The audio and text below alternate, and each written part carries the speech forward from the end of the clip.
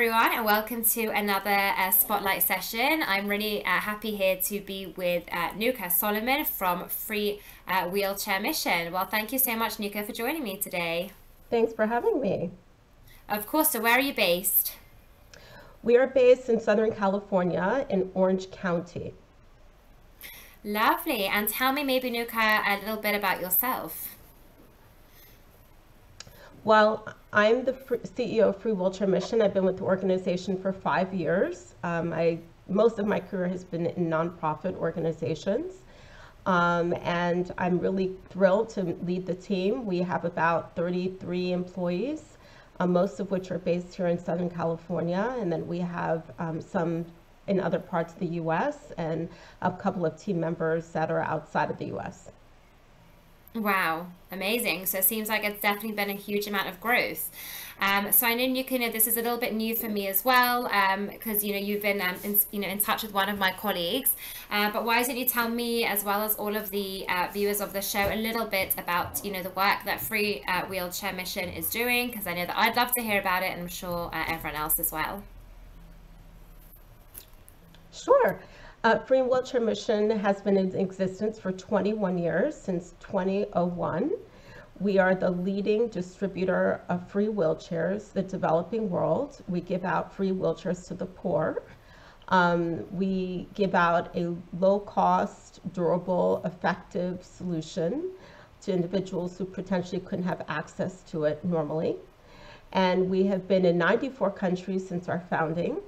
We're currently in about 33 countries, and we have about 50 or so distribution partners who help us to distribute the wheelchairs. The wheelchairs are manufactured in Asia, and then they go straight from Asia in container shipments of about 500 at a time to our distribution partners. And our distribution partners are largely clinics and hospitals and different NGOs that help us to assemble the wheelchairs and then distribute them to people in need. We're really, really proud to be the leading provider of wheelchairs. We're lifting people up. We're giving them that hope and that dignity that is renewed and otherwise would have been forgotten had they not had the wheelchair that they so desperately need. Wow, that's an incredible mission, and what an amazing thing that you're doing on a day-to-day basis. I think on a larger scale. But you could tell me maybe in terms of, you're the CEO, obviously. What does your day-to-day look like? Is that varying between different projects? Is that more of the, technical aspect? Seeing, where I guess the wheelchairs need to be delivered. Maybe tell me a little bit about how that usually looks. Well, I have the great privilege of being able to touch almost every area of our work, from the manufacturing side in terms of us basically making a product. And with all of the supply chain challenges around the world, there's always something logistically to contend with. So lots of decisions have to be made there day to day.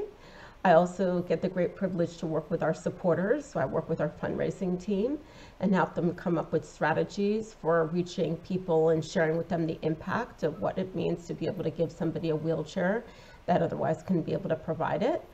I work with our marketing team every day in being able to talk about content, whether it be on social media, print, all kinds of digital spaces, and then also just collecting the impact stories.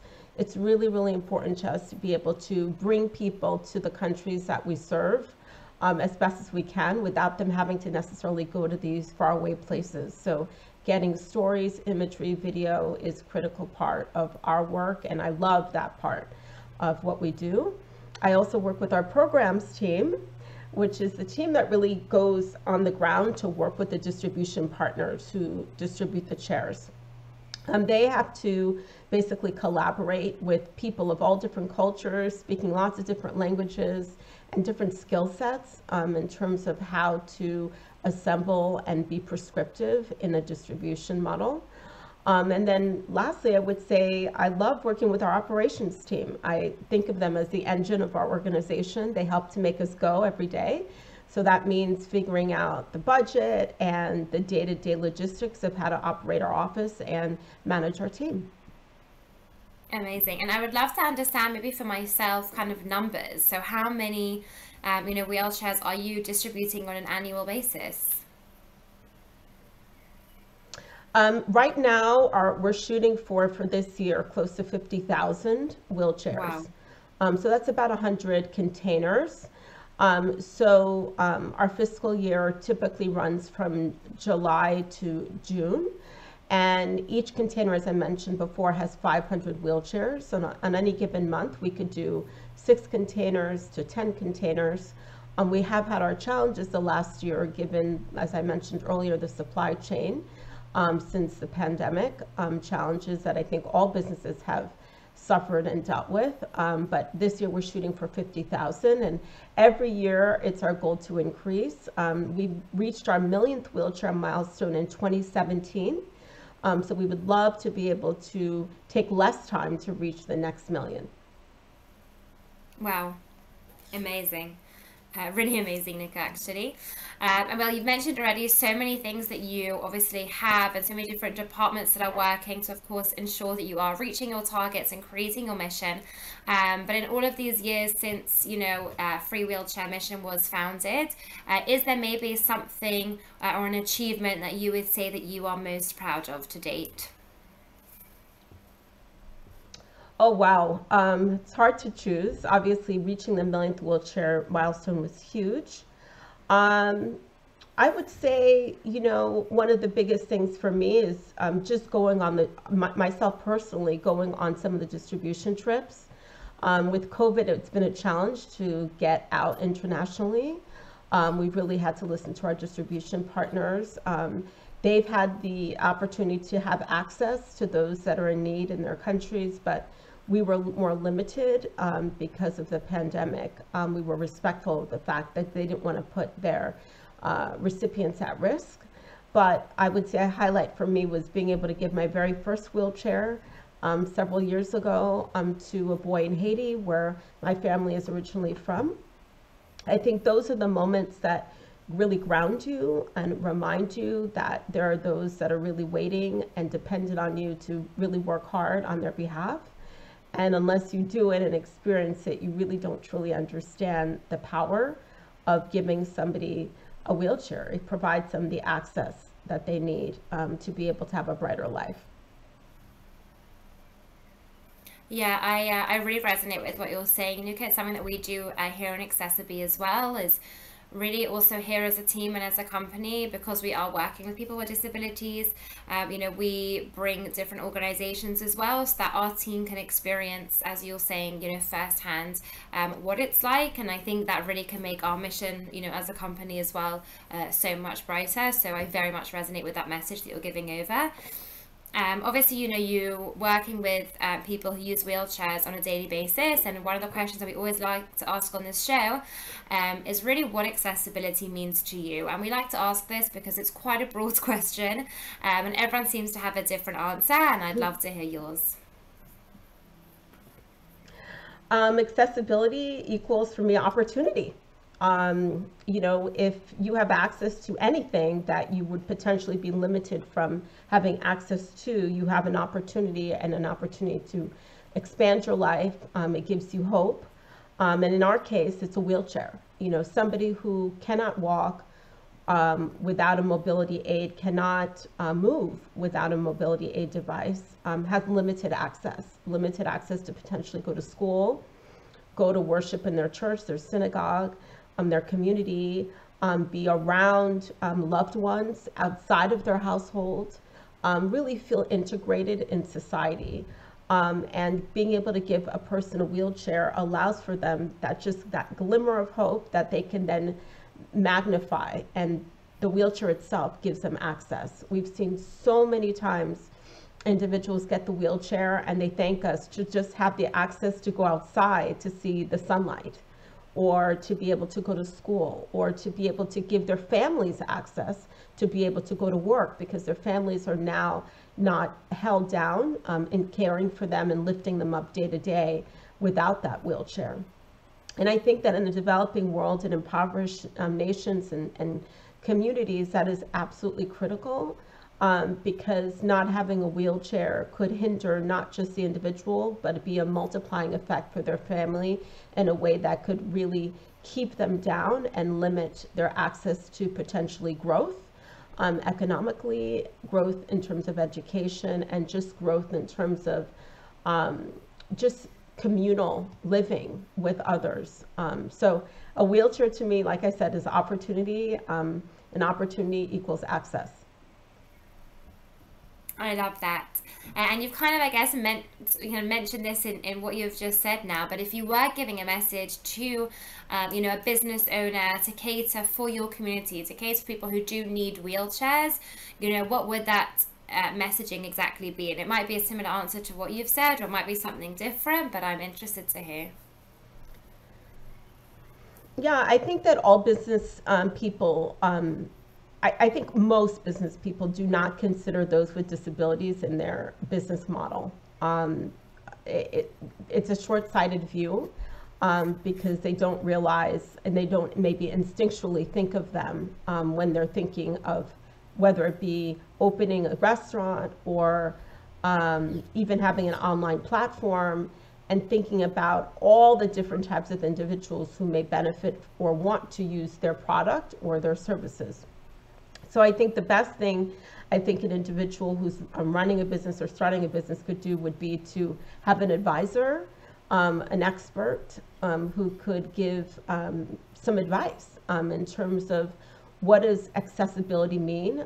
So that could be very broad when it comes to people with disabilities, when you deal with those that may be hearing impaired or have vision impairment, or in our case, when we deal with mobility, and there's many other things in the spectrum.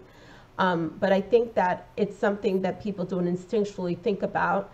I think in some very advanced nations, the first thing that business people think about is in terms of their building codes and requirements, and giving accessibility in terms of whatever the rules are and the permits that are required for having somebody walk into your business or roll into your business with a disability. But beyond that, I don't think they think about, how what they're putting in print should be considered, sensitive to those with disabilities, or what their imagery looks like, or even the logos. So I think that's the first thing I would say. And I would also just say kindness. I mean, there's something to be said about customer service. And sometimes it can be challenging when you have somebody with a disability coming into your workplace, and you assume that they need all the help possible and that they don't have any kind of independence or capabilities in their own right. I think the best thing to do is always to ask with respect and showing kindness, not making an assumption that everybody needs the same level of help and assistance. And really letting that person feel empowered, and letting that person feel like they're just like you and I. Yeah, I think that's an extremely important message to take forward, and to give to all of the viewers of the Spotlight sessions. For people who are watching, Nuka, if they do want to support and they want to get in touch, to help your mission, or in some specific way, what is the best way for them to reach out? And is there a specific aspect of help that you're looking for at the moment? Two things. We always would love financial support and engagement. So engagement means, first and foremost, check out our website. It's free, wheelchairmission.org. And also check out our different social media in terms of Instagram or LinkedIn or Facebook. And now we're even on TikTok, and we have Twitter. So definitely, I would say check us out on social media. Those are areas where you can really see the work firsthand. There's videos, there's content every day that's renewed. And then in terms of the financial support, I mean, for us, as I said earlier, our wheelchairs are considered to be low cost, but what we call to be a cost efficient. And so that is, one wheelchair is less than $100 US dollars. So that's 96 US dollars. And with that donation, you know that someone is getting a wheelchair and getting the support that they need, and really being able to have that access and that opportunity that I spoke of earlier. So, and then lastly, I would say just share. I think a lot of people may not realize that we exist. So as many people as possible that could tell others about this organization, I think the better. I think the multiplying effect really makes a difference in being able to grow a mission. Yeah, of course. And here at accessiBe, Nuka, we're so happy to have partnered with you and help in any way that we can, as well as a company, to support you in your incredible mission. Well, Nuka, it's been Thank such you a so pleasure much to for have this time. you. Yeah, thank you for joining and thank you for being on the show. And I myself am looking forward to continuing the conversation and learning more about you and the mission, and really just watching you develop. So really, thank you.